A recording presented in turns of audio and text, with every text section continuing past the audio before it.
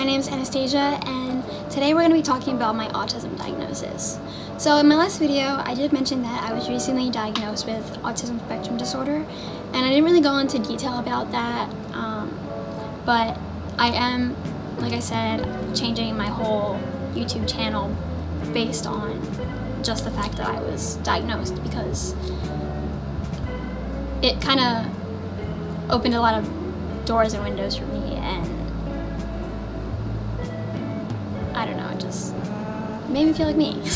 So anyway, so I guess the first thing, I got a late diagnosis. I wasn't diagnosed with autism until I turned, I think it was right after my birthday, so 22.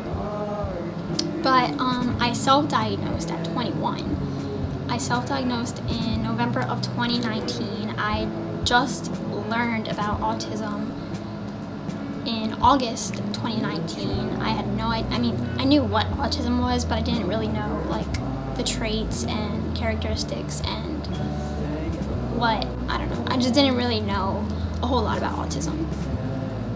So obviously I didn't really think that I could be autistic until I clicked on a video on YouTube.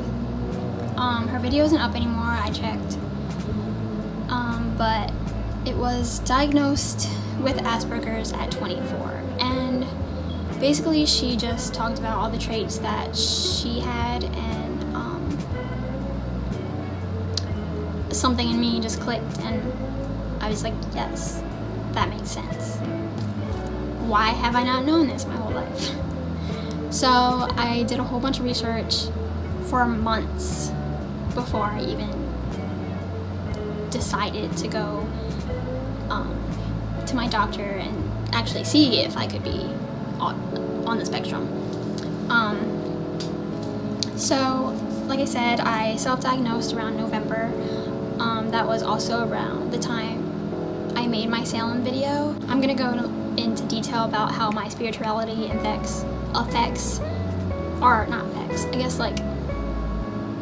corresponds with my autism, if that makes sense. Because I feel like my spirituality definitely has a big impact on my autism.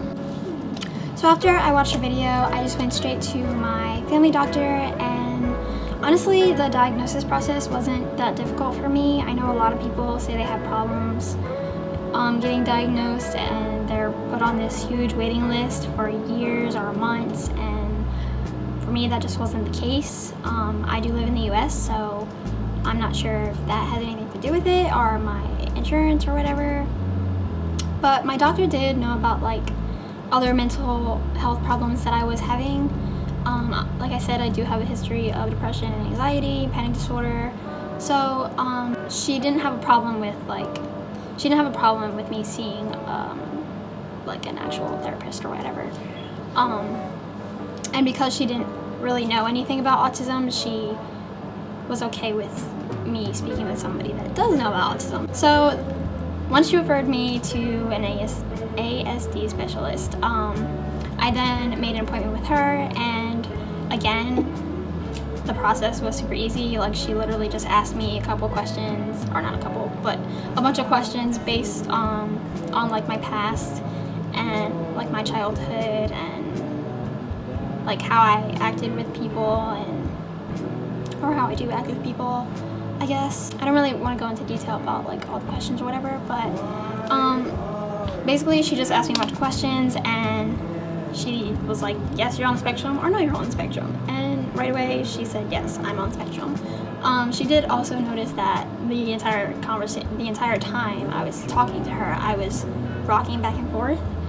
I mean, obviously unintentionally, but like, I guess that's just like a relaxing stim for me, and when I'm really nervous I do that. So yeah, she was like, yeah, you're on the spectrum. So yeah, my diagnosis process wasn't difficult at all, and immediately afterwards I just felt so at peace with myself, and I just felt like myself. But I also felt really overwhelmed, and I didn't really know what to do with that information either, because there's not a whole lot of information on women on the spectrum because we tend to mask our symptoms. And what that means is we basically hide our true selves to fit into society. And we think that's normal. I felt like I was hiding a part of me my whole life, and I didn't know what it was or why I was feeling that way. So I got my answer. And I started realizing like all the things that I did when I was younger, how I felt about things a little bit more. Like once I was diagnosed, it just made me think about that stuff more in depth, and it just, I don't know, it just blew my mind, honestly. But so yeah, I felt really good getting my diagnosis. Once you get a late diagnosis, no one even believes that you have autism, because you put yourself through all this hard work to fit in, and you basically have to undo all that hard work you did. At least that's how it felt with me. Like once I was diagnosed, I felt like I had to relearn everything, and it was really overwhelming for me. And it was really overwhelming for my family, I think, because they saw me a certain way or whatever, and here I'm like, oh, well, actually I'm this way. I mean, overall, I do feel really good about getting my diagnosis, and I wouldn't go back. Like I said, I just finally feel like myself, and it's really good to feel like that. Like, why would I want to hide who I really am, you know? I don't think anyone should hide who they really are.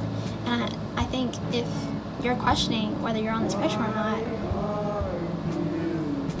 what's getting checked out gonna do? It's not gonna hurt you. You're either gonna find out that you are or you're not.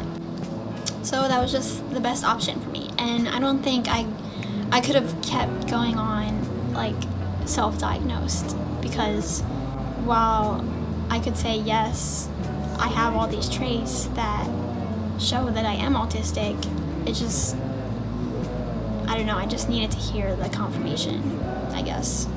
But yeah, so that was my diagnosis story, and thank you guys so much for watching, and thank you guys to everyone that asked me to make this video, and it was really fun, and yeah, so see you guys in my next video, bye!